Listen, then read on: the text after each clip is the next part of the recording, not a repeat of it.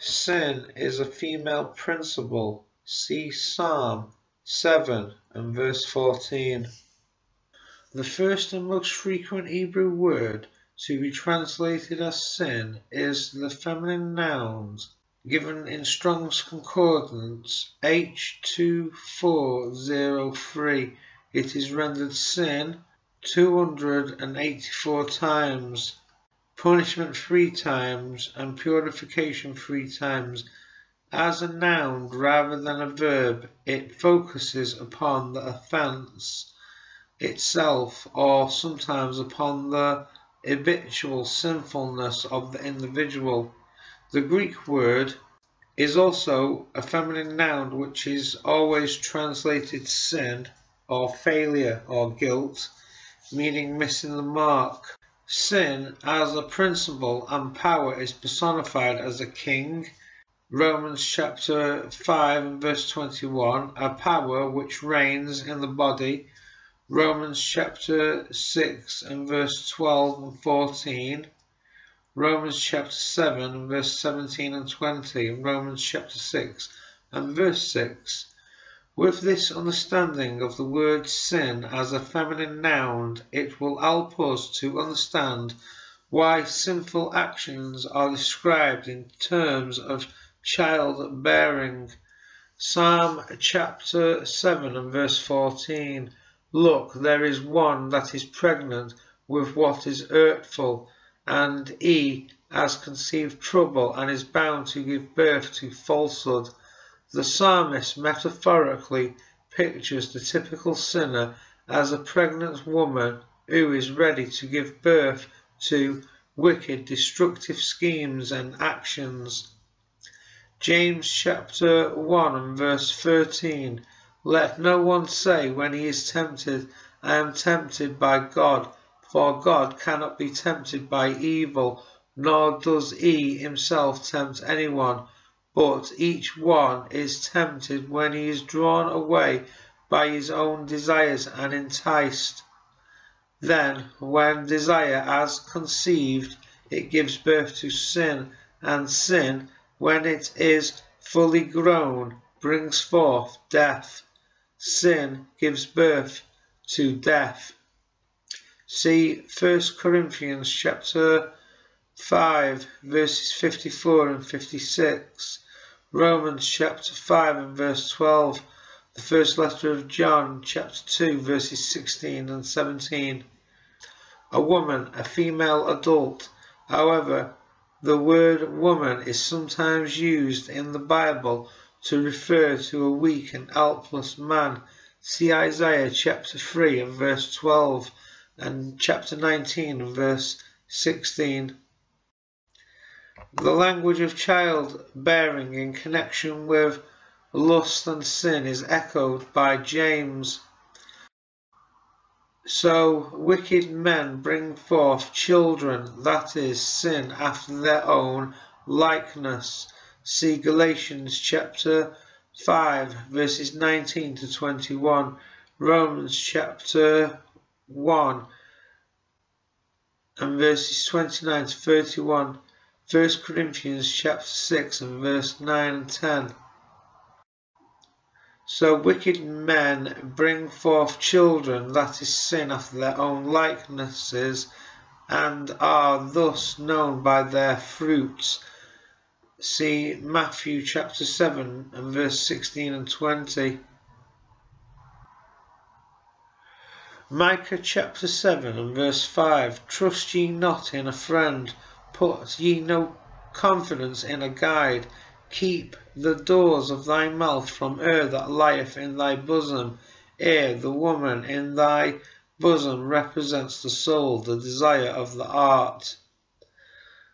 See Proverbs chapter 13 and verse 2, chapter 23 verses 1 to 3, Isaiah chapter 56 and verse 11 and 12, the book of Habakkuk chapter 2 and verse 5, Genesis chapter 34 and verse 3, Psalm chapter 27 and verse 12, chapter 35 and verse 25, Psalm 41 and verse 2.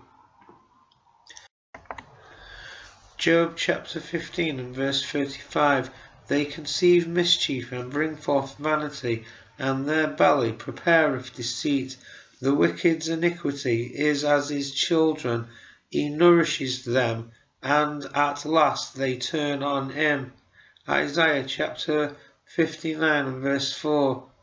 None calleth for justice, nor any pleadeth for truth. They trust in vanity and speak lies. They conceive mischief and bring forth iniquity.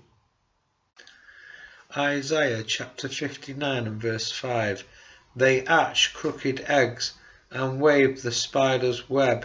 He that eateth of their eggs dieth, and that which is crushed breaketh out into a viper. Here is all the quiet evil of the serpent as in Eden. Now the first clue to the serpent's identity is in this first line. God made the serpent more intelligent than any other animal on the earth. This is the mind of the natural man, very crafty indeed. This serpent began to coax Eve away from God and the tree of life. Eve represents the soul of man, and Adam represents the spirit, mind of man. God had made everything perfect, but the mind of man did not believe this, and more importantly, did not know this. The mind of man turned away from God, his life and perfection. Eve, the soul of man, turned to knowledge for the answers.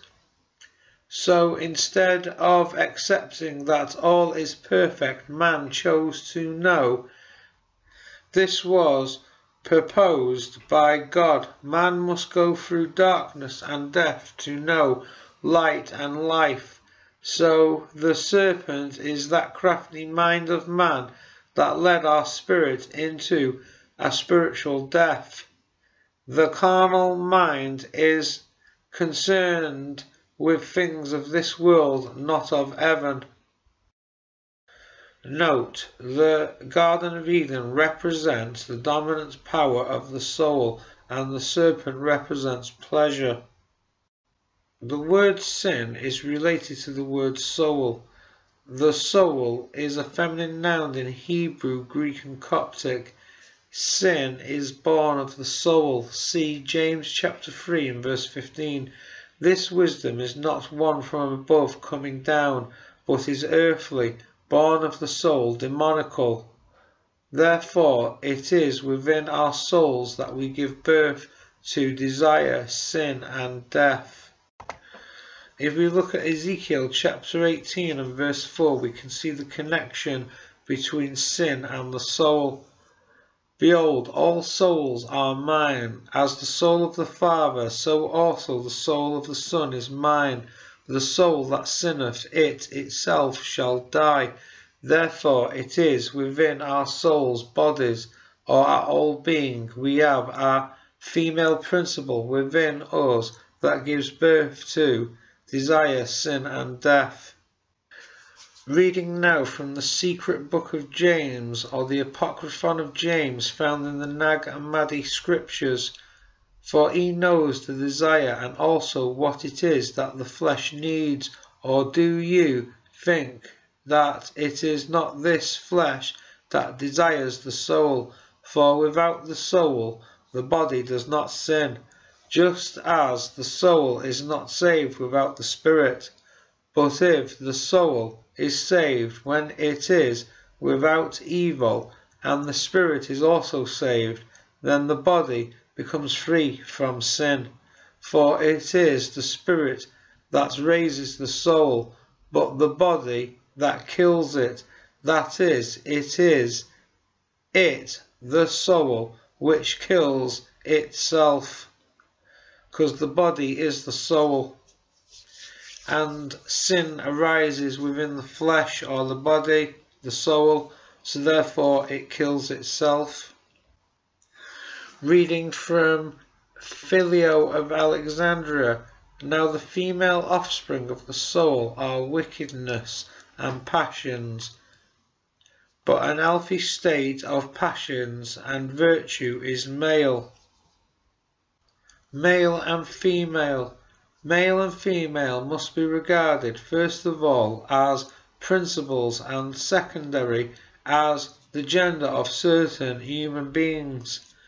The male and female principles are opposed to each other. The male principle provides spirit and form, which are imperishable and incorruptible, while the female principle provides body and matter, which are perishable and corruptible. In many Gnostic texts, the mind, nous, is regarded as male. He is a disciple of his mind, which is male. See the testimony of truth. Meanwhile, the soul, psyche, is regarded as female. When the soul was in the upper aeons, it was virgin and androgynous. As long as she was alone with the Father, she was virgin and in form androgynous. See the exegesis on the soul. The female principle includes desire.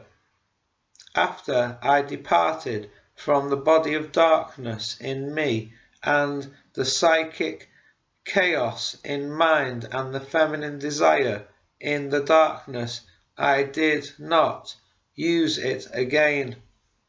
Quoting from a book called Zoroastrianism in the Nag Hammadi scriptures, or however it's pronounced, Zoroastrianas, something like that. Again, from another book though, from the Nag Hammadi scriptures, the second testimony of the great Seth. The female principle includes the passions, which bring divisions instead of unity, and do not become female, lest you give birth to evil and its brothers, jealousy and division, anger and wrath, fear and a divided heart, and empty, non-existent desire. Hence, salvation requires that we reject the female principle and choose maleness, flee from the madness and the bondage of femaleness, and choose for yourself the salvation of maleness. The teachings of Sylvanus from the Nag Hammadi scriptures: live according to mind. Do not think about things pertaining to the flesh. Acquire strength, for the mind is strong. If you fall from this other, you have become male, female, and if you cast out of yourself the substance of the mind, which is thought, you have cut off the male part and turned yourself to the female part alone. You have become psychic, since you have received the substance of the formed.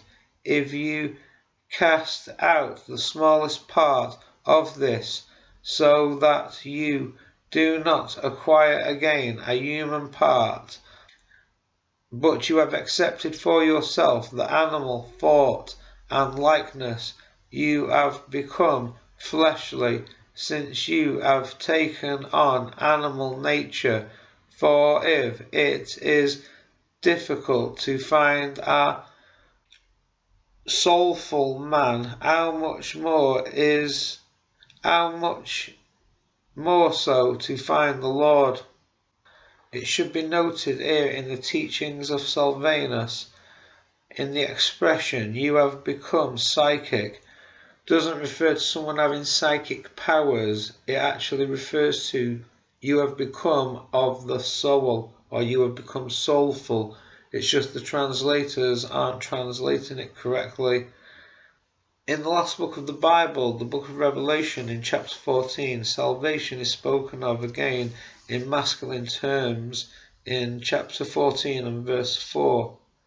These are they which are not defiled with woman, for they are virgins. These are they which follow the Lamb wheresoever he goeth. These were redeemed from among men, being the first fruits unto God and unto the Lamb. So in Revelation chapter 14 and verse 4, it speaks of salvation of males, that is, men and women who have become males in Christ, not defiled with women, not associated with the mother of harlots. See Revelation chapter 17 and verse 5, and her daughters, the apostate churches of Christendom from Rome downwards. Many of the redeemed are themselves women, which consequently makes the interpretation symbolic. These are they which are not defiled with women. They were not guilty of spiritual adultery with the false women of the apostasy. See James chapter 4 and verse 4, and Revelation chapter 2 and verse 20, and Revelation chapter 17 and verse 5. For they are virgins, they are faithful to Christ. See 2 Corinthians chapter 11 and verse 2. These are they which follow the Lamb. Christ as the Lamb offered in complete dedication to God is their example, inspiration and shepherd.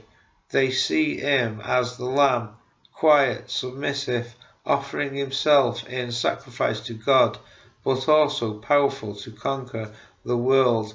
See the first letter of Peter chapter 2 and verses 21 to 25.